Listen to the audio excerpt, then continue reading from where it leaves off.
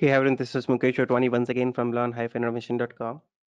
Today in this lecture, we are going to talk about how you can run your WebDriver IO test in Microsoft Edge browser. Okay, so this is the continuous of the previous video where we have used Selenium server standalone service, which is basically going to download all the drivers for us. Okay, so if you don't have seen that video, please go ahead and watch that video because there we have discussed Selenium standalone service in detail. So we're going to make the few just one line of change here, and your test will run on Microsoft Edge browser. So those who are new to this video, please make sure watch the previous video. Title would be how to run the WebDriver IO test in Firefox. Then come back to this video because that is going to be the precondition for this video. So I will still give you a small recap what we did in the last video.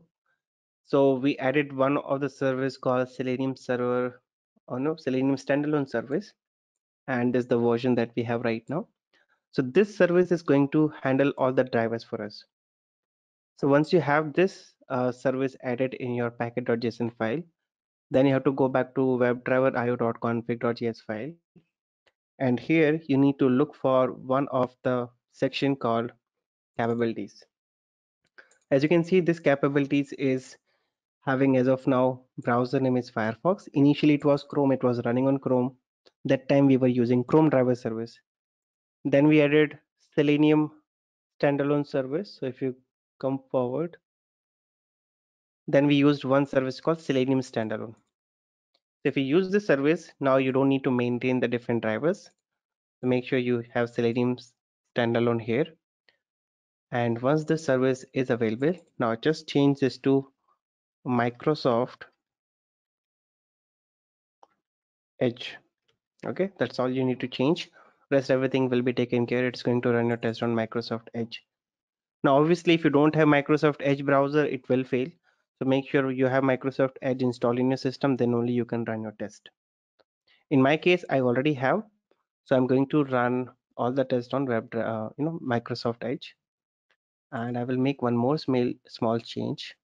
That right now I'm excluding this test, which is multiple element.js, but let me run all my tests on Edge browser. If you see the spec file, right now I have mentioned, go to this test folder, go to this spec folder, run all the files which is ending with .js, and run all of them on Microsoft Edge. And maximum instance I have given 5. That's the default setting that you will be getting. So let me run this. So this is how we run the WebDriver IO test.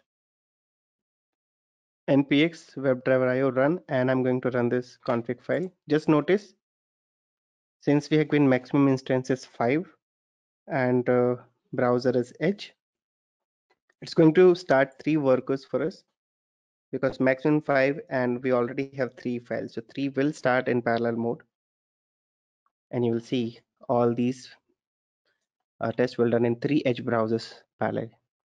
That's the default nature of WebdriverIO. It runs your test in parallel mode. Okay, so it says failed. Okay, that was one attempt that got failed. Now it is running on Edge, and yes, so this is the first session, this is the second session, this is the third session. All are running in parallel, all are in Microsoft Edge. Okay, one more got completed, second got completed, third is also executed, and yes.